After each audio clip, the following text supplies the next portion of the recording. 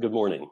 I'm Kerry Sulkowicz, the president-elect of the American Psychoanalytic Association, and I'm here this morning with my friend Mira Erlich Ginor, who's a training and supervising analyst in the Israel Psychoanalytic Society and former chair of its education committee. Mira has been involved in many aspects of psychoanalytic education for almost 2 decades in her society, in the European Psychoanalytic Foundation, and in the IPA. She chaired the EPF Working Party on Education for several years and has done a great deal of work on psychoanalytic education. She was one of the architects of the End of Training Evaluation Project, and Mira also recently completed 2 terms as European representative on the IPA board. I could tell you much more about Mira, but you will hear more about her work as we have this conversation today. One thing that I will mention, though, which is so relevant to today's conversation, is that Mira has been in a number of leadership roles in the group relations field in Israel and around the world, and is especially involved in group work having to do with the transgenerational transmission of trauma. She is the co-founder of PCCA, which is the Partners for Confronting Collective Atrocities.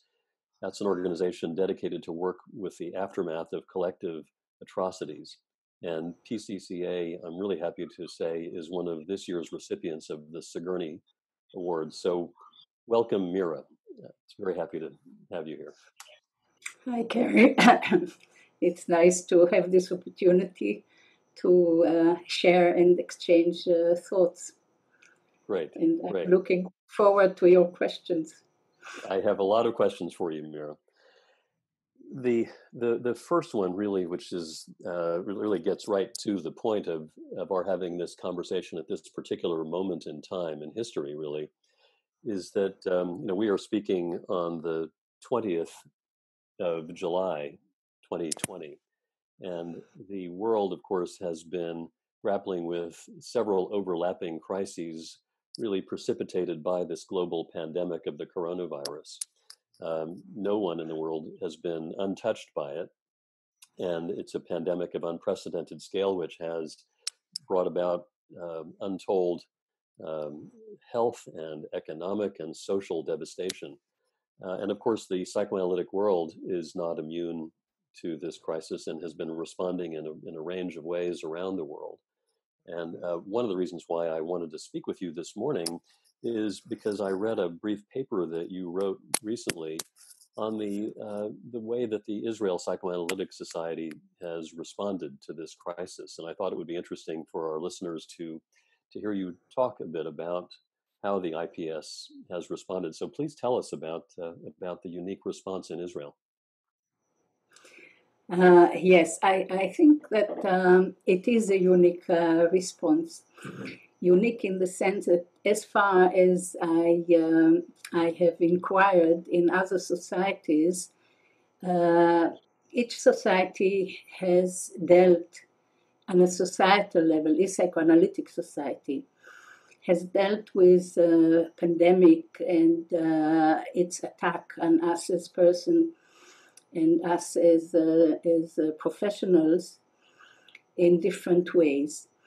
And I found that the response and what the Israeli Psychoanalytic Society mobilized is unique. I may be wrong, but for this we have to do a survey all around. I did only a partial one. So I'll tell you shortly what, or long, or in a long way. What happened was a very special combination. We had in early March, the World Health Organization has announced of a pandemic. Very soon after that, there were elections in Israel, general elections in Israel, for the third time in 1 year, which has never happened before, because there is a political tie. So in a way, from the beginning, the pandemic went together with the political situation. And somehow the two very moving events caught us, and the responses were to both of them. So the third election, again, the results were a tie, a political tie. And political manipulation started to happen parallel to the increase of infection and the frightening broadcast night after night of what is going to happen to us. Italy was then the epitome of the worst case scenario. And we are going to be like Italy, and it's worse happening since the Middle Age, and worse than the Spanish flu, and so on. And in a fast track, we all started to be in a trauma. We went into a traumatic state of mind, and I would say in a shock. And a lot of interesting things happened during this situation of the shock. So the first thing that was done in the Israeli Psychoanalytic Society was the creation of a WhatsApp group called Worried Psychoanalysts. And this had to do with current political development and upset about the developments, and call for demonstrations and sharing information about demonstration and so on. And this was an informal group. This was an informal group of Israeli psychoanalysts on WhatsApp. Right. Whoever wanted could join. Yeah. Half of the society joined.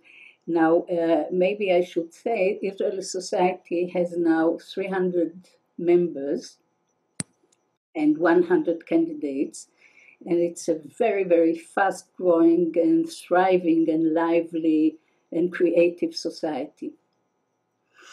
So the first step was the political coming together, but as the discussion went on, it appeared that there is a need to discuss the political upheaval and steps to be taken and activity to do. But also there were all kinds of questions concerning how do we deal with pandemic on a professional level. Shall we move to work from a distance? How do we do it at all? Most of us never had any experience in working remotely, which is not necessarily the case in any other society, but in the Israel Psychoanalytic Society, very few of us had such experiences. So we needed like another group to deal specifically with professional questions. And this group was initiated by the board of the IPS, and it was termed Space for Thinking. And this is the interesting groups. So we had two WhatsApp groups. Each one of them had about half of the members of the society, 150 members each, which is a lot for a WhatsApp group.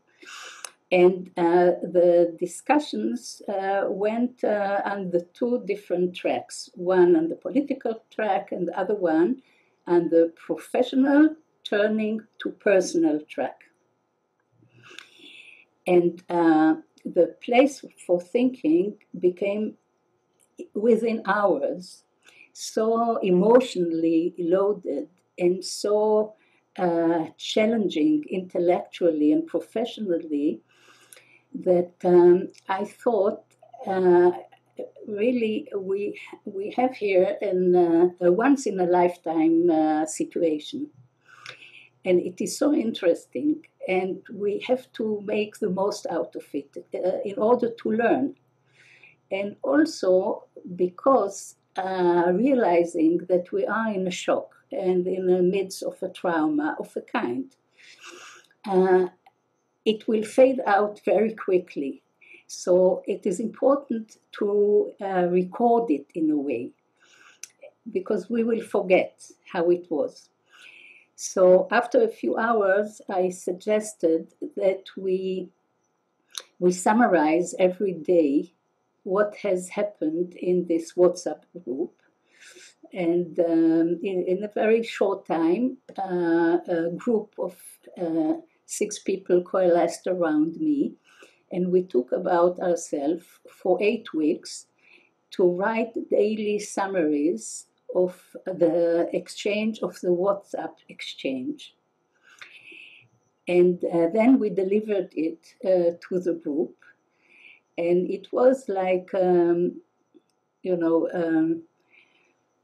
it was a combination of I hear you, I see you, and this is what I think about what is going on, in a very benign way, like a very well-timed and good interpretation, Mm-hmm. you may say. And what happened in this group? So it started with questions like, okay, we are going to work remotely because by now, we were sheltered in place, and we were forbidden to go out only 100 meters from home. So there was no debate, no question. Can we go and work in the room, or do we have to work remotely? How do you put the camera? Who is inviting whom? Who is entering first to the virtual space? Is it better to work on phone or on Zoom? What is the difference? What to do with patients who refuse to move, who feel that it is an attack on the setting, that it is an abandonment. And we discussed these questions in a very intensive way, at the same time discussing what is our reaction to what is going on. So from the start, it was not only cerebral professional questions, but a mixture between the professional questions and the sharing of a very special, delicate, emotional moment.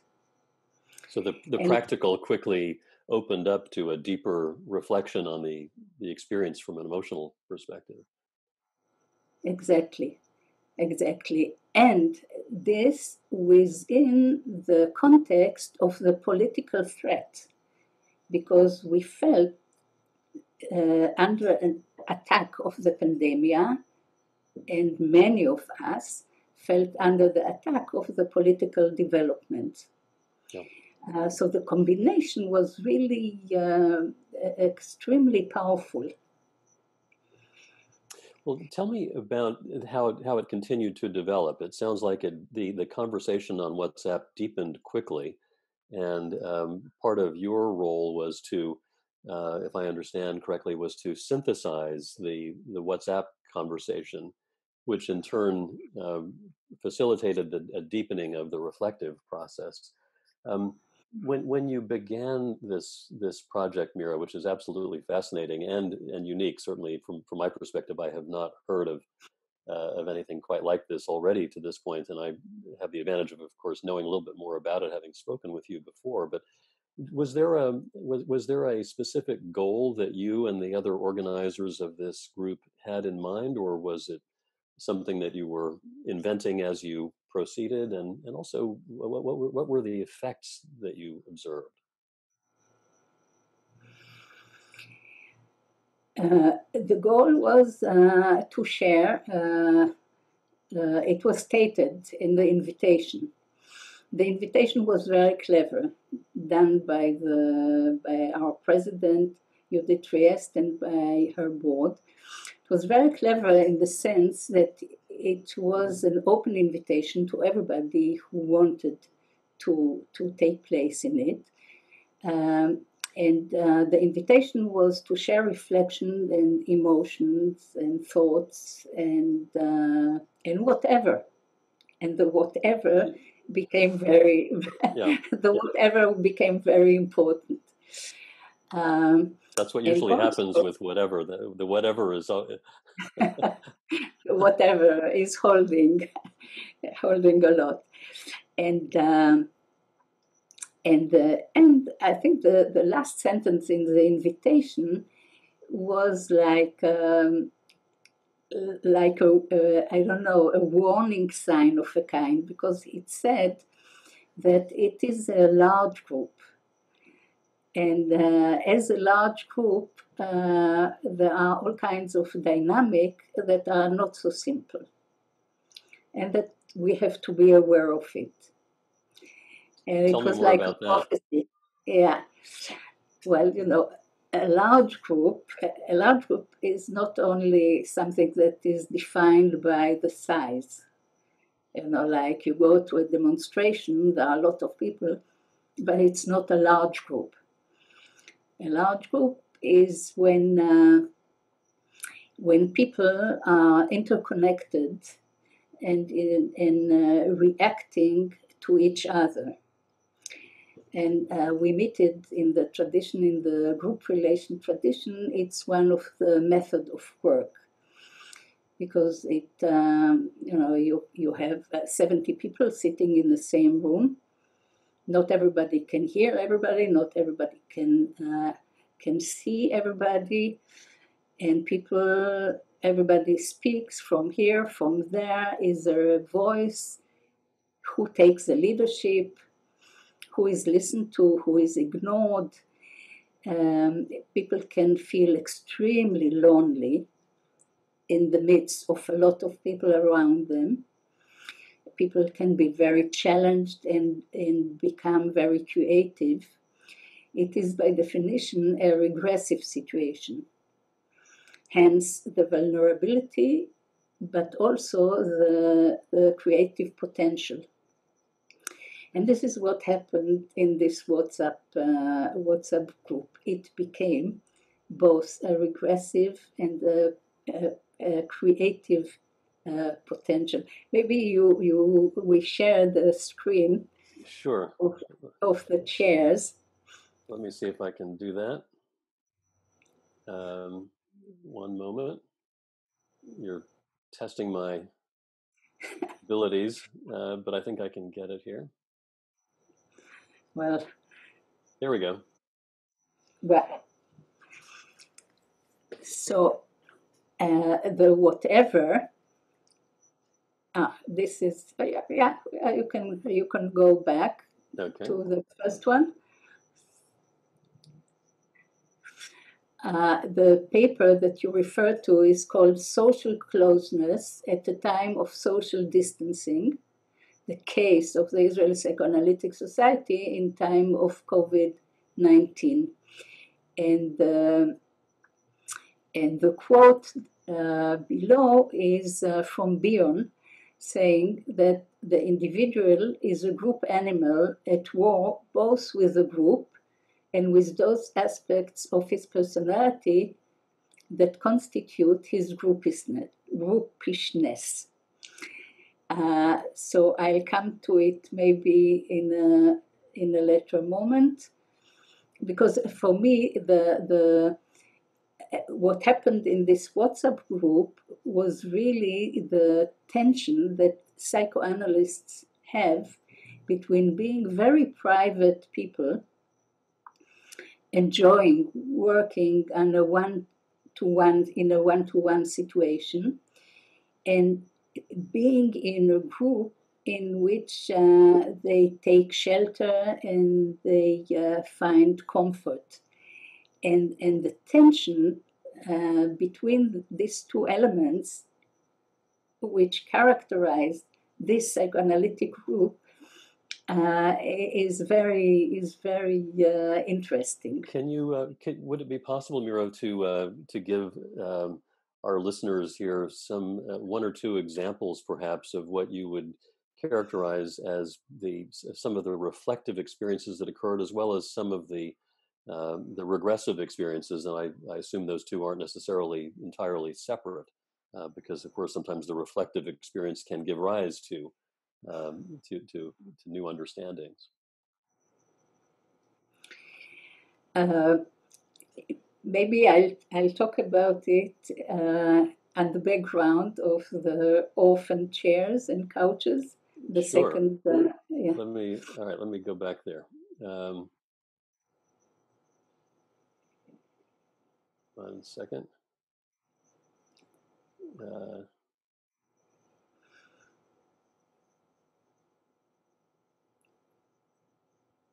Can you see it? Yeah. Well, there. Right.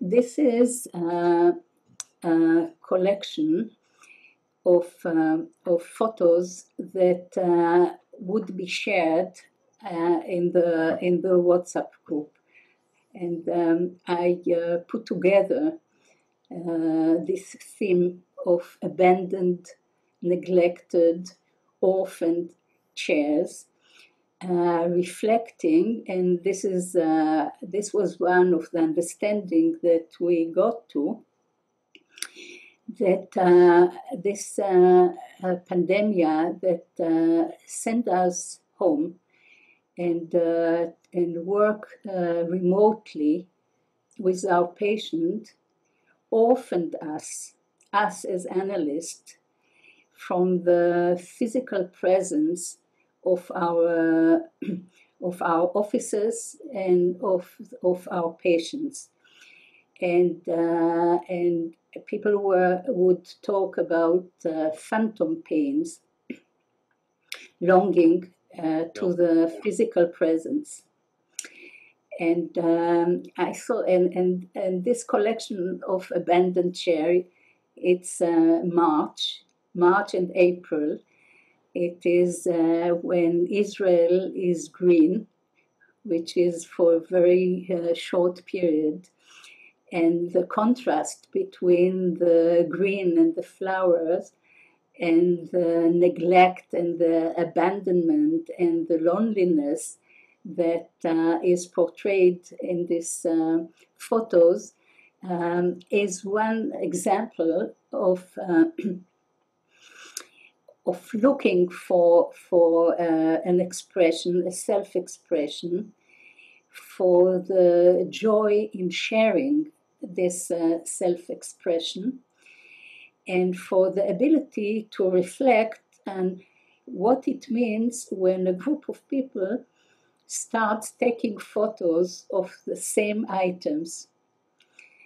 And also 100 meters from home, hold the notion of how many treasures one can find when one is constricted physically, geographically, and makes the most of the resources available. And being in a group together was a very, very important resource. Yeah. These pictures are beautiful. They are also haunting in a way, and so poignant. The emptiness of the chairs and the sense of abandonment surrounded by this beautiful setting, and of course the beautiful setting is Israel, which leads me, Mira, to ask you another question, which I was wondering about as you were speaking, which is, you've already described the special context of the political situation in Israel that was going on simultaneous to the pandemic. Would you say that there were other features of this project, this whole experience, that were unique to Israel, Or would you say there are other things that you learned from this experience that might be more broadly applicable to psychoanalytic communities around the world?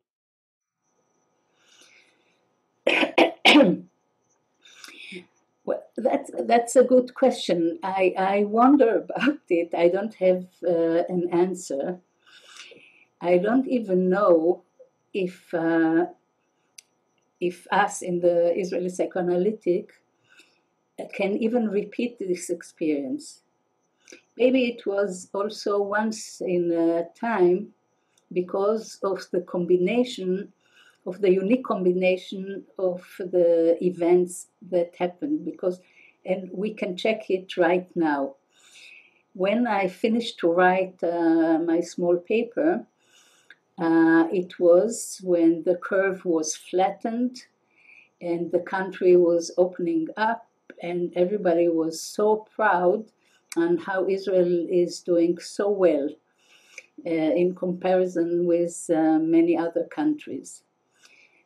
2 months later now, it's the second wave already, and we are about to be ordered to shelter in place. We don't know, it may be, it may not be.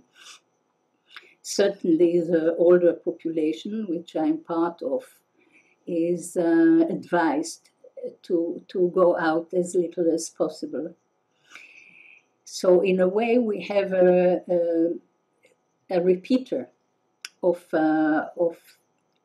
March, but it doesn't. And the WhatsApp groups still exist, and from time to time somebody will write there something, but it lost its special energy. It's lost its catexis. It's lost. Yeah. It has lost the creativity. That's interesting. What happened to the first WhatsApp group, the political WhatsApp group? The political WhatsApp group is going on now and is very active. So the place for thinking has reduced its activity when we went out and returned to the new normal. But the political group is even nowadays more active because we are now in the economic virus and in the political virus. Yeah. And the Israeli, there are almost daily demonstrations, weekly demonstrations. The demonstrations are against the prime minister that is going on trial because of corruption. And the demonstrations are because the economical situation became extremely worrisome, with lots of people having lost the workplace, the businesses, and the reaction of the government was far, far, far from good enough. So there is a lot of political activities, and our psychoanalytic community is very active. Yep. There are very many active members on behalf of themselves and on behalf of others who cannot be active. Yeah. That makes a lot of sense in terms of the continuation of the political WhatsApp group, but do you have any speculation about why the more reflective WhatsApp group that it faded away to some degree, and that with this second wave of the pandemic, that there wasn't a second wave of reflection? My hypothesis is that what brought us together was really an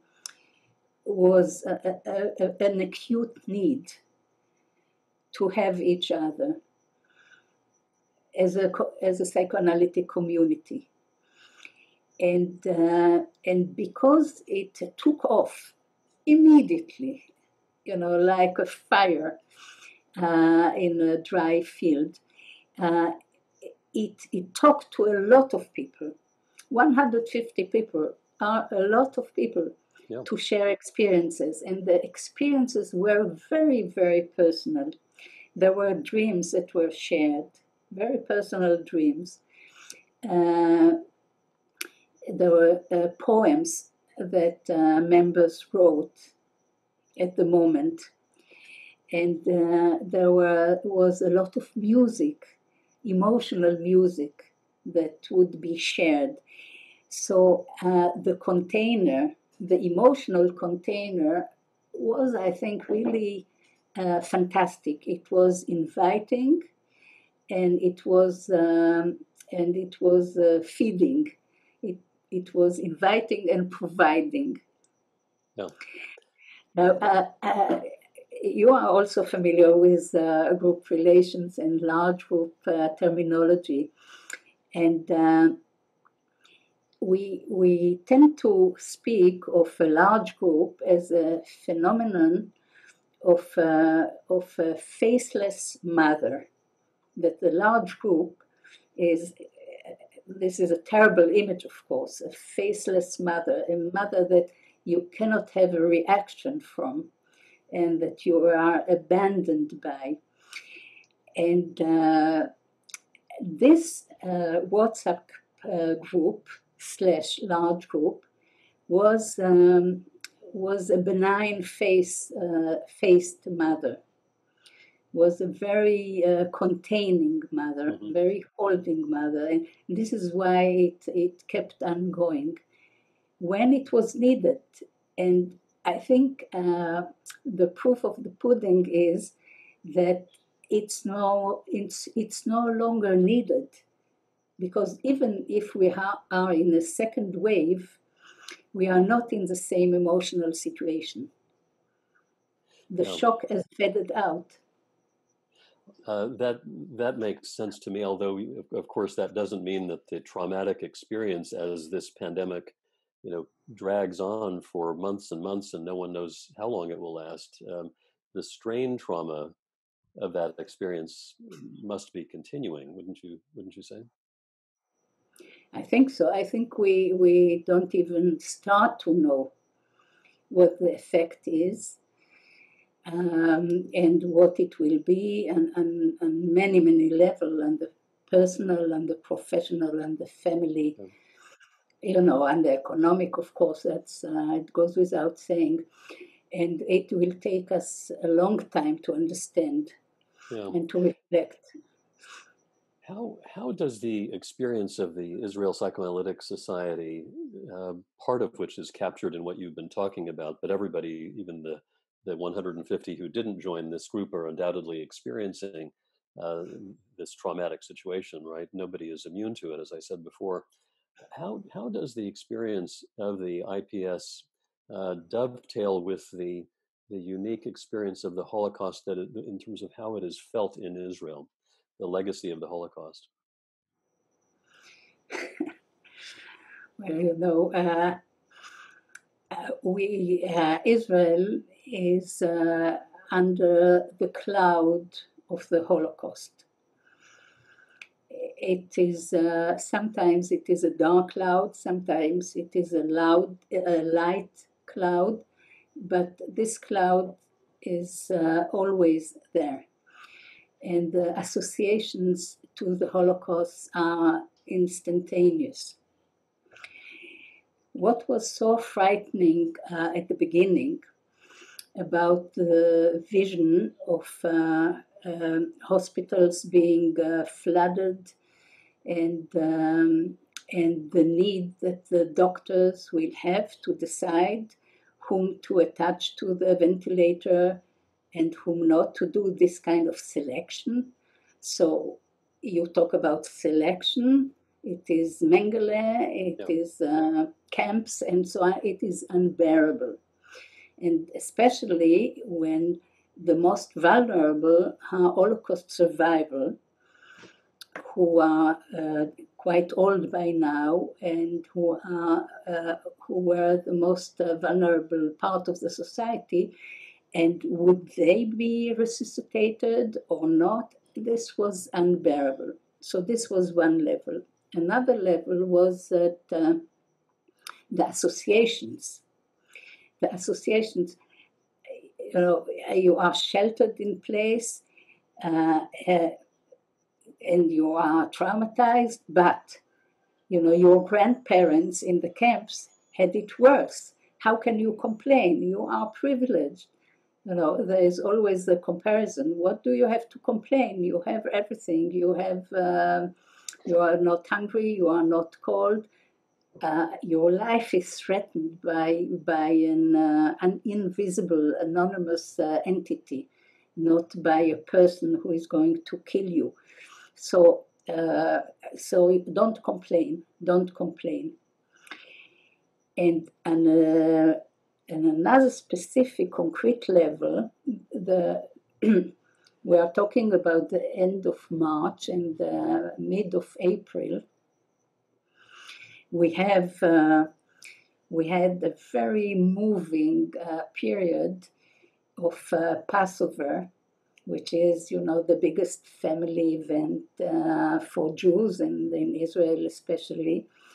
And the fact that families couldn't get together was really, really painful.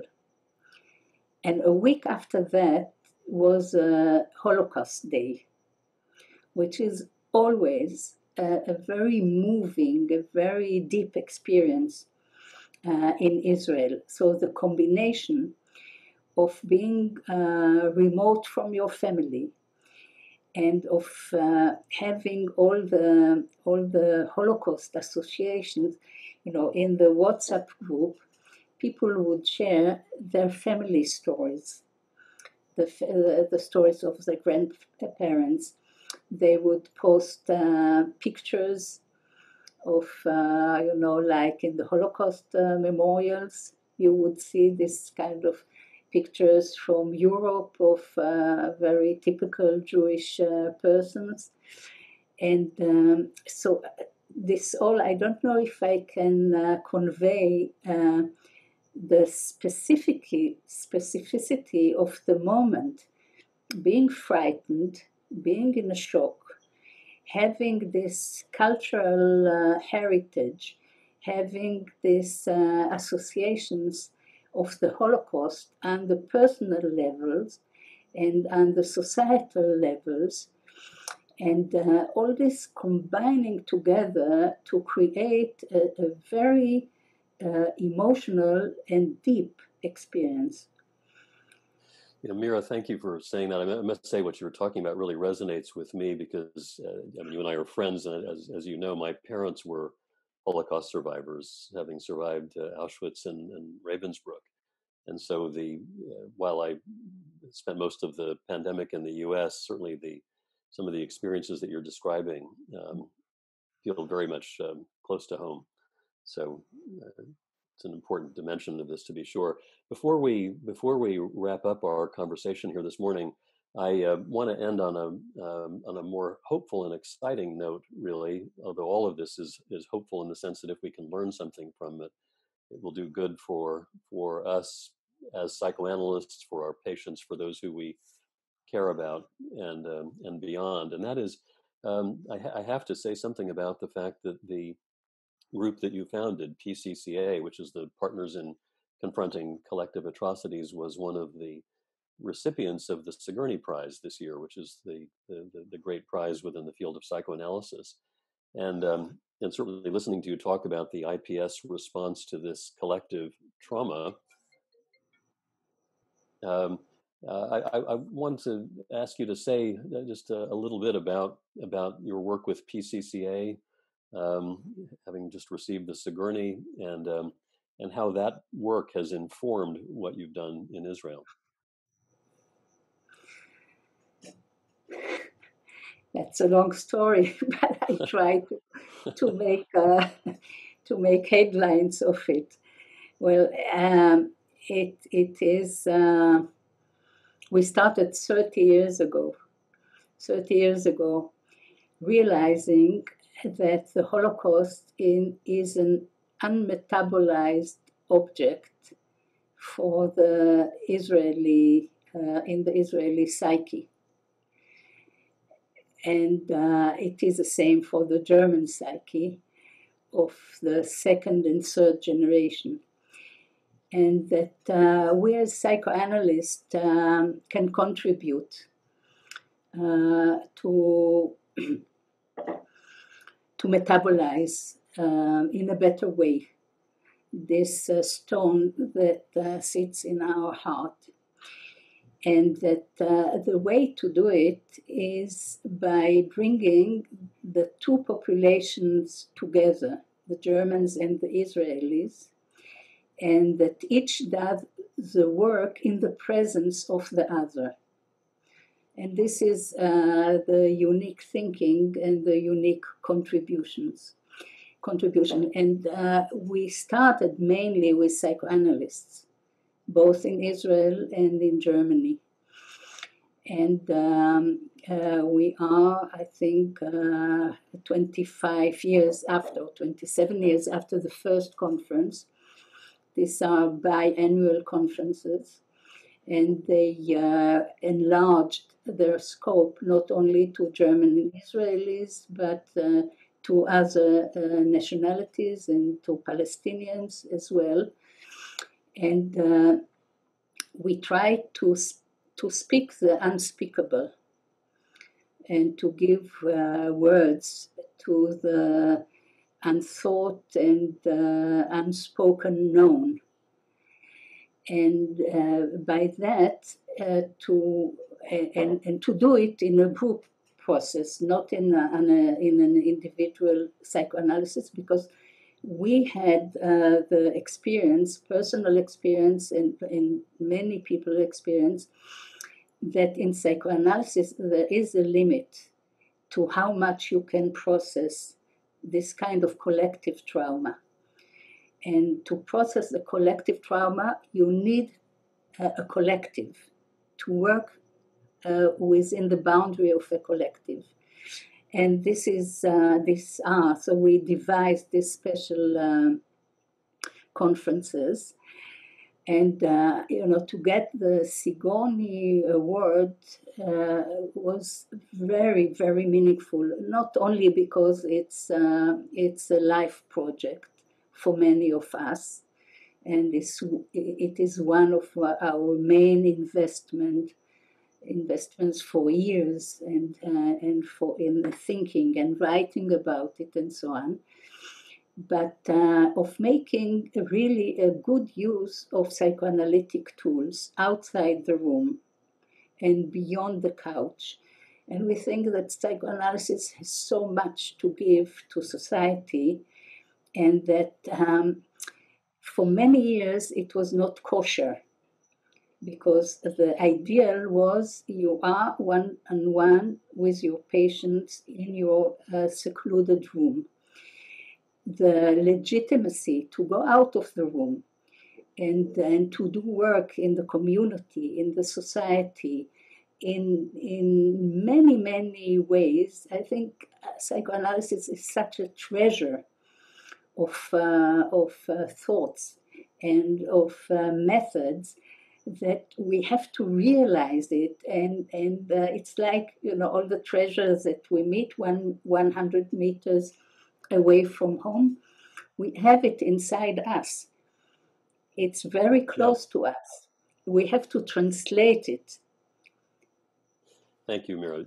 As someone who has devoted his career to working outside of the traditional consulting room, I couldn't agree more with what you're saying. The value of not only working one-to-one, but bringing some of these psychoanalytic ideas and perspectives on social problems, global issues of concern, I think is extraordinary and couldn't be more needed than right now. So we will wrap up this conversation, and let me just say that I am so fortunate to have you as a friend.